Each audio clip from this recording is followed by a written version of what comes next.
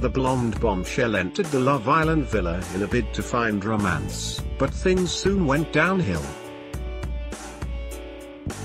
After thinking she found her man with Wes Nelson, only for his to be snatched by Megan Barto and failing to pin down Jack Fowler, she landed second place with Paul Knops.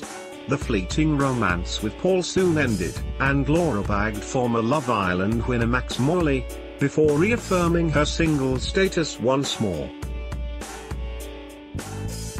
However, her love life might be taking a complete U-turn, as it looks like she's ditched reality stars for musicians. Speaking to Heat magazine, she told the publication she's shared some DMs with a popular singer. She said, "I'll just say it. Yeah, that Max George from The Wanted. He sent me a few. I mean, I feel bad on him for saying that, but it's nothing to be embarrassed about," hinting that a recoupling could be coming her way. She added, "He lives in Vegas." But she joked, "But I'm going there for my 30th because he's there."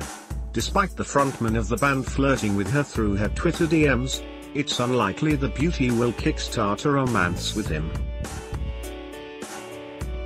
Given a long distance, Laura is probably going to look for someone a little closer to home, but it could be a turning point for the babe. After a number of failed romances with her Love Island men, Laura revealed to Sun Online she's happy flying solo at the moment.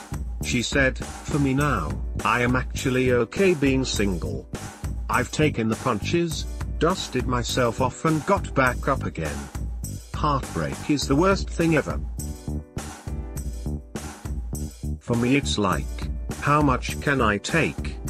Her newly single status seems to be working in her favor, and Laura has been sharing her happiness all over her Instagram. The bombshell might be flying solo in the relationship field, but it sounds like she took entering the new year single in her stride.